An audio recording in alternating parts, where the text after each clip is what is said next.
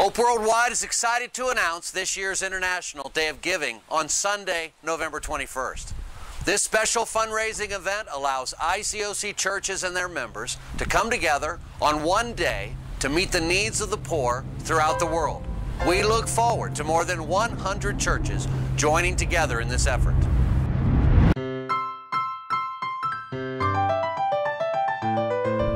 I'm Randy Jordan, the CEO of Hope Worldwide. Hi, I'm Christine Schreiber and I'm a Hope Worldwide volunteer.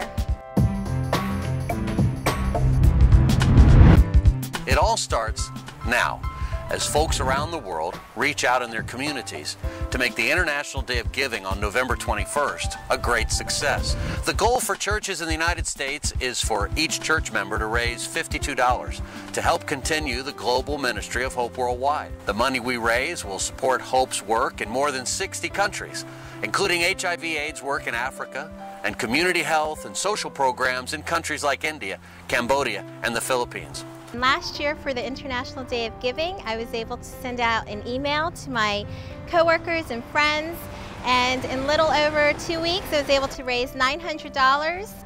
The International Day of Giving is one of the most important fundraising events of the year, but it's more than a fundraising event. It's a symbol of the great partnership that we have at Hope Worldwide with the family of churches and the International Churches of Christ. We couldn't do our work for the poor without your support. So I just want to say a great big thank you to all of our churches around the world for supporting us through the International Day of Giving. Here's an opportunity to come out of the stands and to get into the game, and together we can literally help millions of people around the world.